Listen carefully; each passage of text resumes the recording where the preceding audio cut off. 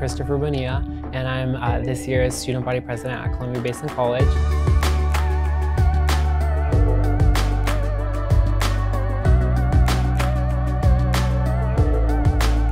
This last spring, I was able to graduate with my high school diploma and AA from Conwell High School and Columbia Basin College, and I'm looking forward to graduating with my Bachelor in Applied Management.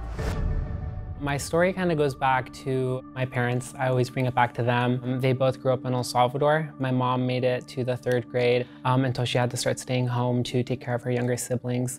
And my dad made it to the 8th grade, and then he went to work so that he can contribute to the family. They always wanted to see us succeed in ways that they hadn't.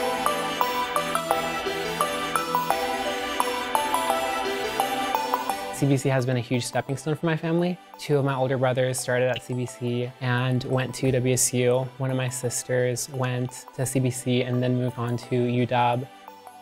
We all have our roots here at CBC. As student body president, I work with the associated students of Columbia Basin College, and for me this was an opportunity to get more involved with the school that I attend by making sure to stay aware of administration and then relay information to them, as well as bring the student perspective to the table at big meetings happening on campus. An opportunity that I'm really excited about was one that I found out from President Rebecca Woods, an internship with the governor in Olympia.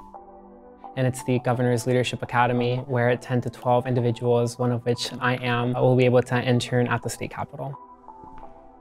What does CBC mean to you, Chris? CBC means to me opportunity.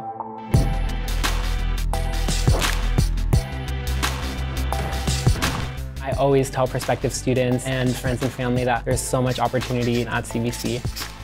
No matter your background, your age, your race, CBC is a home for you. There is so much to gain, there's so many opportunities to take a part of, and there's also a lot to give as well.